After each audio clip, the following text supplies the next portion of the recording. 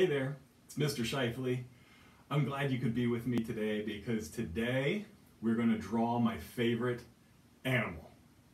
Let's see if you can guess what my favorite animal is. What's that? Oh, a hippopotamus? I love hippopotamuses, but they're not my favorite animal. Keep guessing, keep guessing. Alligator? Those are cool, but that's not my favorite animal. Dragons, well, yeah, I love to draw dragons, but those are not my favorite animal, and this is actually a real animal. Yeah, I heard somebody say it. Yeah, it's a giraffe. Yeah, giraffes are my favorite animal because they have a really long neck, and I also love their spots. They have the coolest spots, other than maybe a leopard. Leopards have cool spots too. So you ready? Oh, if you're not, that's okay. Just pause the video and get caught up, get the things you need, and then hit play. All right, let's get started. This is going to be fun. So the first thing I'm going to do is I'm going to orient my paper. Orient just means turn it the right way. So I know giraffes are really tall, so you need a tall piece of paper. So make sure you have a tall piece of paper. I'm kind of at a disadvantage here because I have this wide frame here. So what I'm going to do is I'm going to cut it in half. And so you can either turn your paper so that it is vertical, so it's tall, or you can take your horizontal paper, fold it in half, and then unfold it. That way you have space for two drawings here, which is what I did. So to start my giraffe, I'm going to draw a rectangle, sort of a rectangle. On this side it's going to be narrower, and on this side it's going to be wider. So it's more of a trapezoid, really. A trapezoid that's been stretched out and turned to its side. All right, next I'm going to figure out where the neck should be. And I think it should be right about there. And if you think it should be somewhere else, that's okay. Our giraffes can be a little different. Let's see, the front of the neck is going to go down this way. And then the body is going to be this sort of geometric shape here. That's sort of 1, 2, 3, 4, 5, 6, sort of a weird hexagon. Yeah, a weird hexagon. Okay, down here, I'm going to see straight down from the body. I'm going to add the feet along this. This is like the ground down here. I'm going to have one hoof here. Oh, just noticed something. Giraffes are a lot like cows. If you were with me yesterday, you drew a cow, and we did a lot of these same steps. A giraffe is a lot like a cow. They both have these hooves that are sort of separated. Got a little cleft right there. It's two toes on its hoof. And cows and giraffes both have like this heel that kind of comes up from the hoof. A little bump there for like the knob of the foot. And cows and giraffes both have 4 legs. With a lot of the same lines and shapes, it's just the giraffe is a lot longer and stretched out. So we did these sort of curved lines for the legs on the cow. We're going to do the same thing on the giraffe. They're just, the giraffe is a lot taller.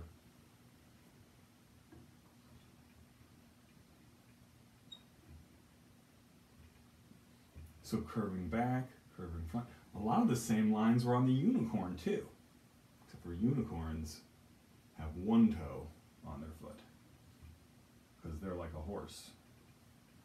So here's my leg. I sort of exaggerated it there, the skinniness of it. It's okay to exaggerate, especially if you're just having fun, which is what you should be doing right now, just having fun with this drawing. There There's the other back leg. So I have everything kind of where it needs to be. Let's put a tail right here. Now I just need to go in and fill in some of the details. So I'm going to put a nostril here and another little nostril here. And it's got the same lip that our unicorn had, because its mouth is sort of tucked under its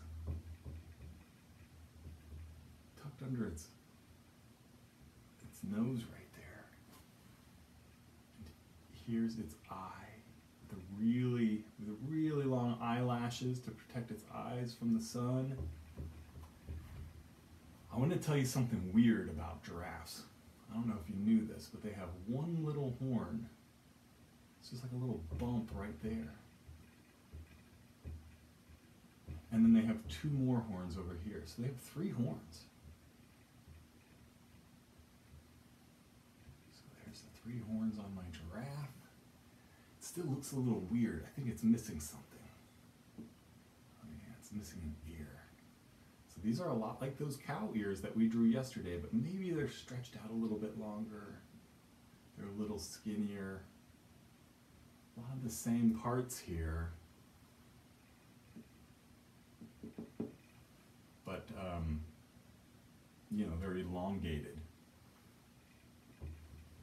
Okay. Now comes my favorite part, the spots. So these giraffe spots are going to be here and there, and for the most part, they are going to be this sort of pentagon shape.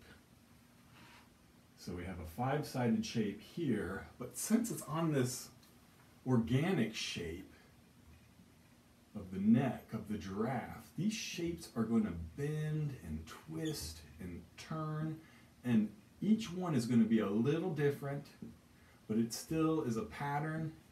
It's a pentagon shape that's repeating over and over again. Now they're smaller up here, but down here on the body, especially near the shoulder, is where they're going to be the biggest.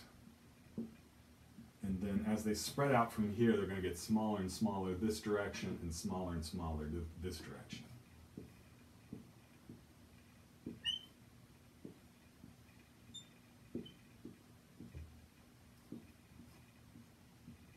She's going okay? Good.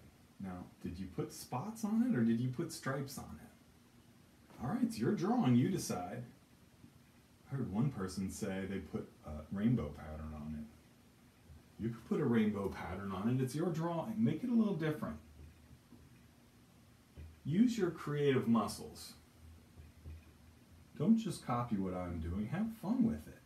Make it yours. Make it something that you're proud of. And when you're finished, don't forget to show it off. You can email it to me. You can put it on Twitter. You can just hang it up in your house so that the people you're with can see what you've been working on. Just do anything to put your artwork out there. Okay. Just curve this a little bit. My giraffe shouldn't be so boxy. It's a living animal. It should be more rounded and organic looking. Okay, so there's one giraffe right there. I have all this space over here. Maybe I'll draw a giraffe over here too. And this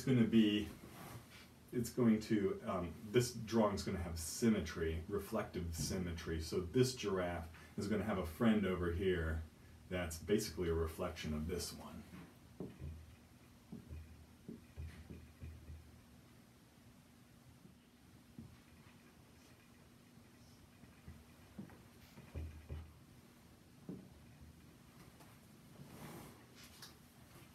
So you can see this one over here. I used my imagination a little bit.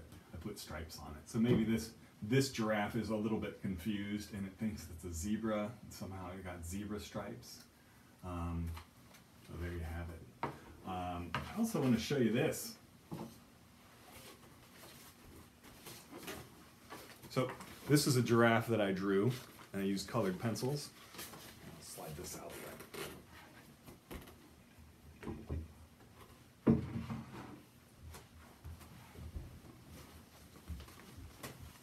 and it moves. So, you know, his head moves, his ears move, his tail moves, everything moves. So this is like a puppet that I'm actually going to use to make some animations. So what I want to do next is I want to show you how to make your own paper puppet. So what you'll need is some like heavy paper. This is old wallpaper, but you could use poster board or tag board or any kind of paper really. These are little brass fasteners, so we'll use 4 or 5 of those. And then I have a source here for my drawing, so I know what I'm going for. I know what I'm trying to create. So I'm trying to make a hippopotamus puppet. And then you also need like some drawing materials or coloring materials. And it'll be nice to have a pair of scissors and a really sharp pencil. So those are my materials. I'm going to get started first with the hippo's body, which if I'm looking on here, it's sort of jelly bean shaped. Draw a nice jelly bean shape here.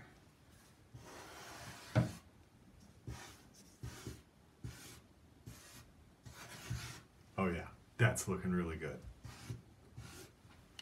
Okay. Now I'm going to cut this out.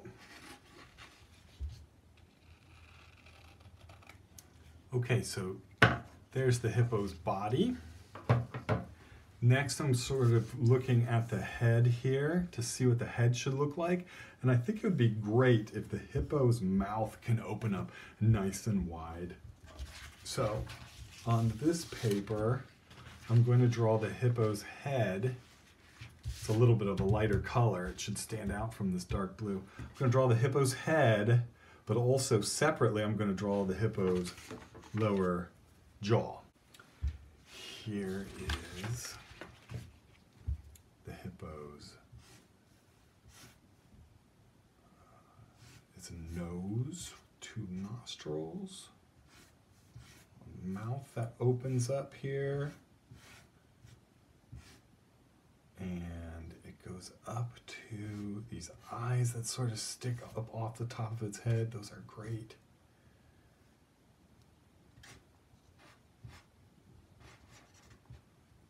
Here's a little ear. And then, so there's its head. I also want to draw its mouth opening nice and wide. So let's see, where should I put that? Over here we have its mouth with 2 giant teeth and its lip and its lower jaw here. All right, now I'm just going to cut these out.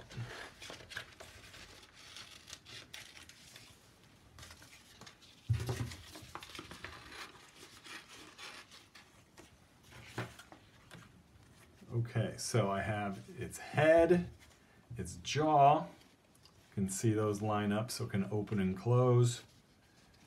And then its body. So I'm just going to poke a pencil through each.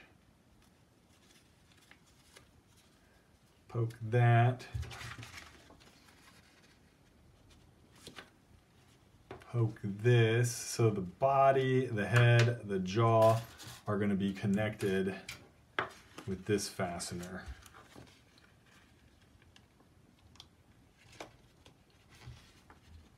There. So I have a hippo with a mouth that can open nice and wide. Okay. Next, I want to add some feet or legs or both. And I'm looking at this shape right here, and it sort of reminds me of like an hourglass. So I'm going to draw an hourglass sort of shape on this paper. and I'm going to cut that out.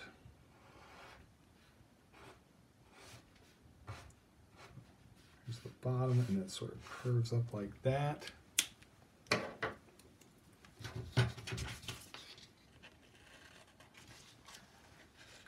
Go ahead and cut it out.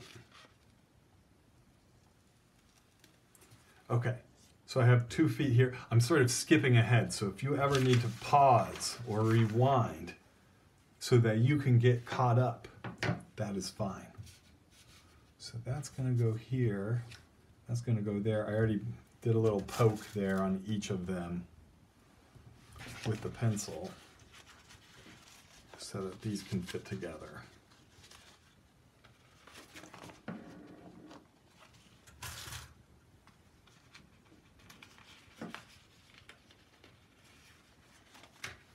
There. So we have my hippo and its front legs. Let's think about the back legs now. Okay, this shape's kind of weird. Let's see what I can do with that. Let's see what I can do. We have the curved, the foot right here. I'm just gonna do a little curved line for the foot. The toes. There's that first part of the leg there. It kind of bends this way and then back again the other way. So I'm going to cut 2 of those shapes out now. So there's my hippo. Clear off my desk a little bit so you can see it better. And it can move, so you can have a puppet show with this. You could make an animation with it. I like to use the app called Stop Motion for animation. I think before I do that, I think it needs just some pink on it, like some pink spots. This pink around their nostrils, the pink around their eyes. So there's my hip. Oh, whoa. Watch your fingers. Oh, hippo, where are you going? Wait, come back. Well, there you have it. I wonder if I'm ever going to see him again. All right, well, I enjoyed our time together. I'll see you next time. Bye.